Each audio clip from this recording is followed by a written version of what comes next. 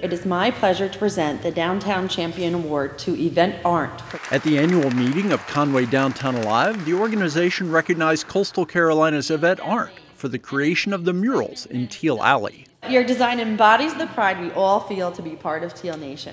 For them to see the connection that we have made, are continuing to make, and that was a really great honor this evening. The murals in downtown Conway have been a hit. I think we can agree that this collaboration has yielded a dramatic transformation. Now that I have had that time away, I think I can enjoy it as a community member now. Starting just after the first of the year, Yvette directed a group of students in creating the murals.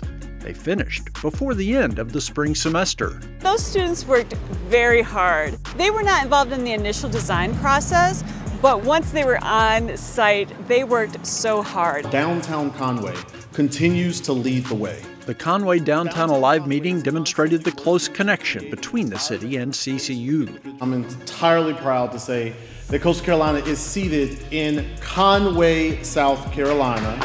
In addition to serving as Coastal's Chief of Staff and Vice President for Executive Initiatives, Travis Overton also sits on the board of Conway Downtown Alive. Downtown Conway is constantly working to create an environment and a space for individuals that call this place home.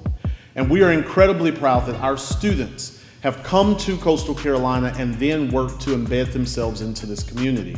A student organization that has just recently been formed should draw Conway and CCU even closer. That organization is called Coastal Goals Local. They feel that it's very important that it's not only Teal Tuesday at Coastal, but that it's Teal Tuesday everywhere.